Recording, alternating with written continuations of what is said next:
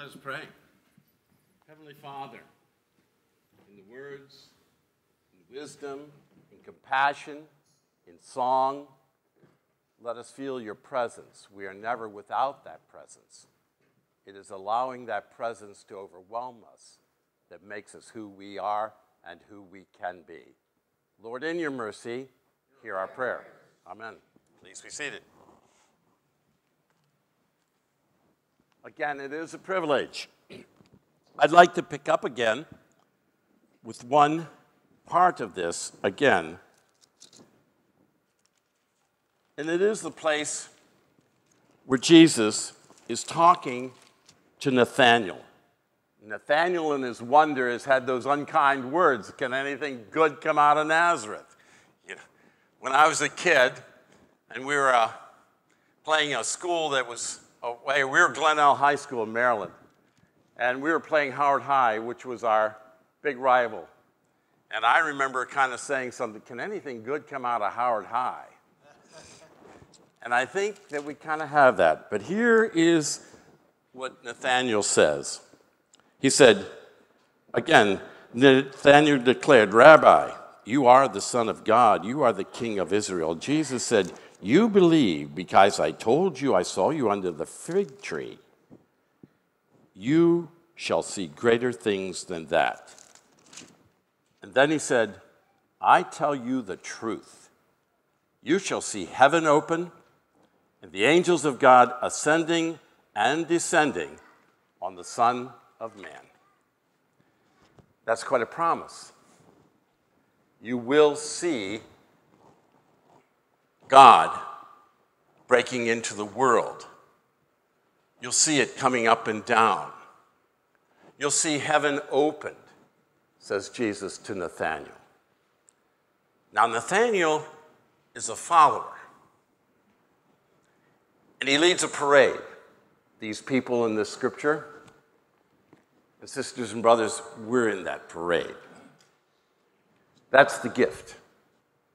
To be a disciple is to follow, to look at the sacredness of God breaking into the world through the mundane. The story was wonderful. Thank you for the children's time. It's when you least expect it. Think of what Nathanael really saw. He saw what the world looked like as an itinerant preacher who got caught in a political struggle and was nailed to a cross. Well, what the disciples saw and what we see is that when love is nailed to a cross and is so much a power of the power of God, that behind that you're always going to see a manger in a stable. You're going to see behind that a man on a cross, but behind all of that, you're going to see an open tomb and life wrestled out of death.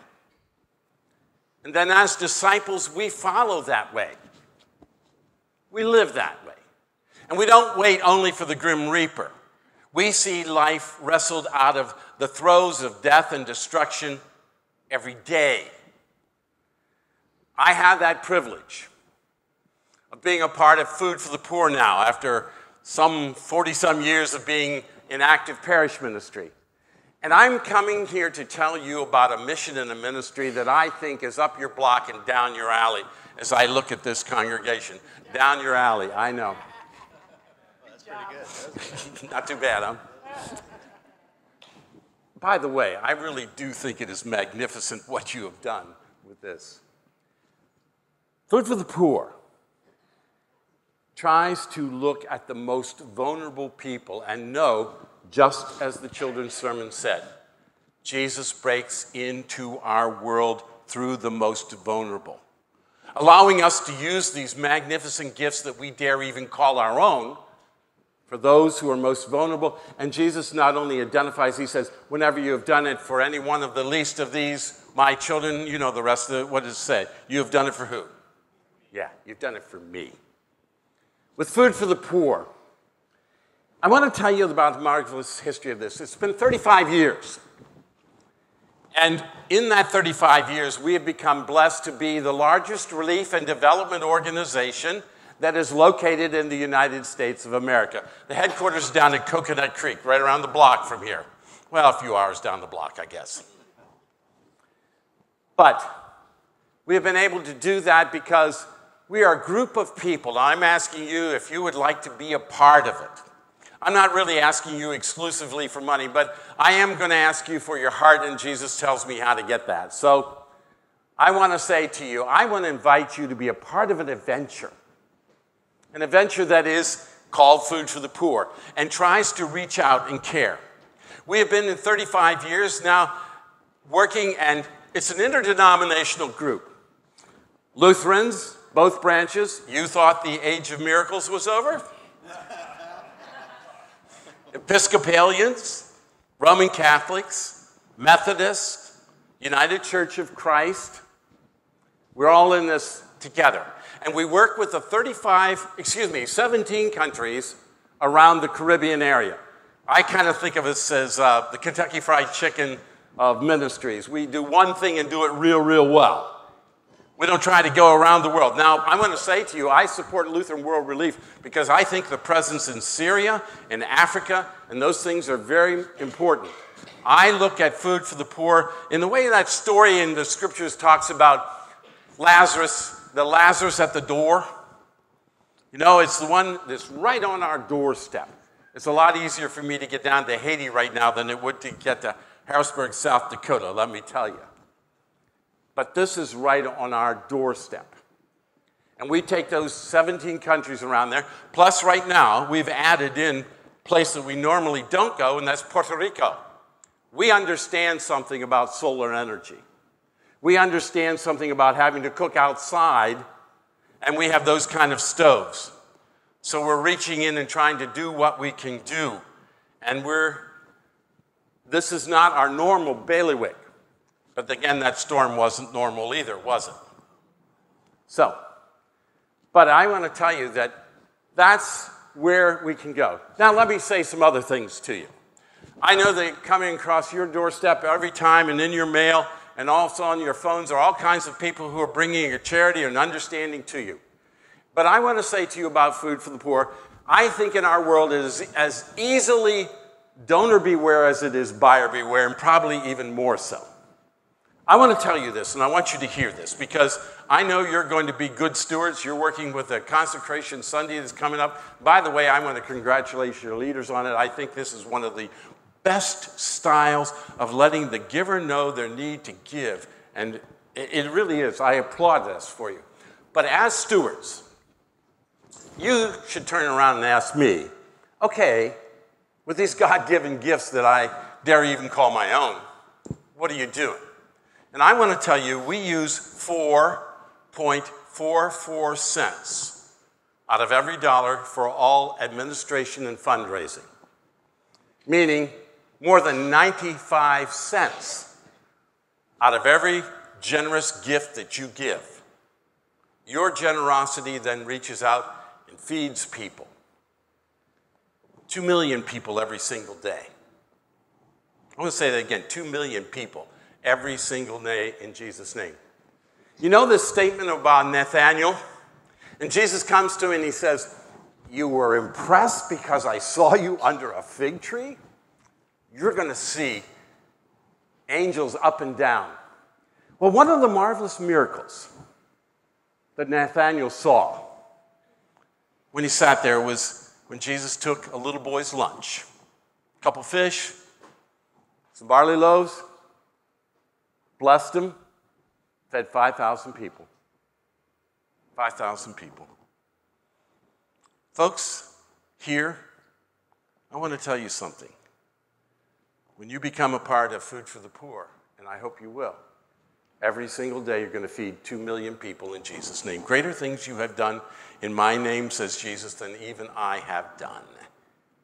Is that not marvelous? And we can do it for 6 cents a meal. 6 cents. It's rice. It's beans. It's also tilapia or poultry. Trying to feed people. We want to do basically 3 kinds of things with people. First of all, we want to feed them to make them be alive. 2, we would like to educate them. Because You can't take away a mind. And then the last thing we really want to do for people is teach them how to make a profit. You don't hear that often said, but it's a way to create an economy, for people to feel a self-worth, for somebody to take the money and educate their children and buy their food and put up a house and feel creative and a part of it all. That's what we're doing in Jesus' name. Every single day in Jesus' name, for those who are impoverished, right on our doorstep. There have been a lot of things said about Haiti recently. And I guess I want to say I've been there, and I want to tell you a story about it. And I want to tell you a story about food for the poor and the wonderful people just like yourself who decided to be food for the poor and be generous. We can build a home in Haiti. We can build it for $3,600. Now, I want to tell you something. That's really only half of it, because we're matched dollar for dollar in putting that up. So it's $7,200 that really puts it up. What's the house like? Well, in this last storm, we were biting our fingernails a lot because our houses were meant to withstand 125-mile-an-hour winds. That's a good blow, right? My house up in Orange City, Florida, it really is built to withstand 125-mile-an-hour winds. They came in and over Haiti at 145. Oops. Since the great earthquake, we've built over 10,000 homes in Haiti alone. And we were worried. They were built to be 125. Good news. We lost 411 roofs. That's it. The houses stood. We've retrofitted the others. We put the roofs on a couple days, and we're back in. You can do that. I want to tell you that my wife and I, over the years, just were giving gifts and working it. And if you would like to do about $200 a month, or you as a congregation were to maybe look at a part of your Lenten project and say you want to do that, you know, here's another thing that I love. When Connie and I get together to do our devotions, we have a picture of the Rodriguez family from Guatemala. And they're there, and we can look at them. I've never met them. But they're living in the home that by the grace of God we were able to build. You know, would you like to have a residence, a spirit of joy? South. You could do it. You got beautiful walls out there. Pictures. You'd have a picture of a family who's there. Maybe individually you'd like to do it. It's a wonderful way to create a home for someone who maybe in your mind, in your memory, created a home for you. Created what you were. $200 a month, a year and a half, kind of where it boils down to. Or whatever way. Now let me tell you a story. I was in Haiti. We were building these houses. And they were on track. Most of the houses that we were going into, because they were just being finished, and again, we train people how to build the houses. And then we pay them for building the houses. And then they go out and create the economy. You know, relief is give a man a fish. Developments teach him how to fish. Create an economy. That's a part of what's going. So the houses were being built. We were watching them. And in Haiti, it's concrete houses with rebars in there. And the metal roofs that are on the top. So we were seeing a couple, and they were impressive. Now, there was a family that had moved in. Now, we had all of our shoes full of Haiti on it, and we were not really ready to walk into somebody's home. But there was this marvelous little boy. He was dressed in blue pants and a white shirt, which are the colors of our schools. We build schools like there are no tomorrow. And when you are in one of our houses, if you have children, and everybody has children, then you go to one of our schools. Schools are not free, but this is a way we can do it. And the house has a roof, again, now that will withstand 145 miles an hour. We learned. Concrete walls. You are then have the plumbing in there so that you no longer have to go outside to take a shower. and you're not vulnerable and exposed. So this is the kind of house. We've seen this. Now there are 12 or 13 of us. This little boy standing on it. He's got a little kitten in his arm. He was taking very good care of this little kitten. Almost, you could see in his eyes, you've taken good care of me. I want to pass this on. And he's motioning to us to come to his house, and we're thinking, you know. But his mother's there. Come, come, come. She's got her broom. She'll clean it all up. We walked in, and they were so delighted to see us and thank us. The little boy grabbed me by the hand, took me over to his desk. Now, we have a solar panel that's on top of this house. It's enough electricity so the children can do their homework. And he wanted to show me his books and what he was learning. You could just see in his eyes the excitement of it. And you know, I don't know exactly what his future will be, but I have a gut feeling that because of the love of Christ working through good people who are food for the poor, just like yourselves, it's going to be marvelous. We went from there. We saw tilapia ponds that they were building. Again, remember, created economy as well. There were 58 tilapia ponds producing 158 tons of tilapia every year between El Salvador and Haiti.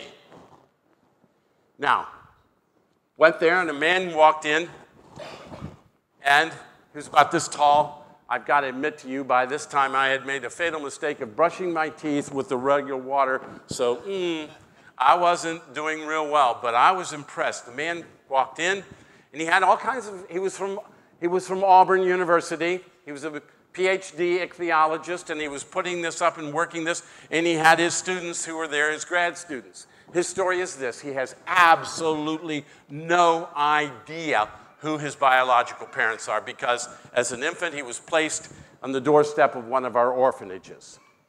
We were able to educate, and we will educate people to the degree to which they can go. And we were able to get him through PhD. And now he was coming back and forth from Auburn University and bringing his students to develop this. This was his care for his people. He was not willing to sit in the United States alone, but was going back and forth to raise this community of people. I saw doctors, I saw nurses, people who were educated from Haiti in the United States through Food for the Poor, who were back home lifting these people. That's the kind of folks that we are working with. That's the kind of people that we need to help so that the rising tide lifts all boats. It's an adventure in faith. On the way in, if everything worked well, receive this. And on it, you see, that's what China. I'm going to tell you something else. If you see a picture of a child or something, don't think that we just take a picture, walk off, say good day. We only take a picture of somebody we know we're going to work with from then on. She's doing well. She's 4 there. This is 4 years old. She's 8 now. But I want to say to you, this is an accordion type deal. You take Wachina, and you go over here and you tear that. Well, it's an envelope. I'll be at the back door. You can tell I'm a shy kind of guy. I'll be the one lying down across the door. You just step over me to get out. You can also take it home. And you're the kind of crowd that also, if you look under this, where they had the little girl with that white goat, and you see you can text the word kindness to 51555, and you can donate online if you're so inclined. Me, I have a checkbook. You know, I'm that vintage kind of guy. But I want to tell you, it's one of those adventures in faith. And it's the kind of thing, you know, when the person knocks on the door, that is Jesus. I guess I'm knocking on your door. I'm a beggar for the beggars. That's who I am. Didn't Luther say the church is one beggar tell another beggar where to find bread? So I'm there for you. Thank you for this privilege. And I thank you that you exist down here, and I'm fairly close to you. You might see me drifting in here. I live a pretty far piece. It wouldn't be a weekly kind of thing, but I'll be around again. I like your style. Now I'm going to ask you to do the last thing. It's going to be the hardest thing, and that is close your eyes and not fall asleep. All right? I want you to use your imagination. I want you to see out in front of you now a whole panoply of people just sitting there, on the ground, picnic style, eating, and you can tell immediately by their attire that they're not wealthy at all. But there's a happy murmur. And every so often you look up and you see them and they're smiling at you. And then you see somebody in the middle start to rise slowly, majestically. He has a hood over his head, he pushes it back. And his eyes look into your eyes, into your heart, into your soul. And you know immediately who it is. And he says to you, come to the kingdom prepared for you before the beginning of time. Because when I was hungry, it was you who gave me food. And the church said, Amen. Amen. Thank you. Thank you, Pastor. Can we hear from Pastor Berger for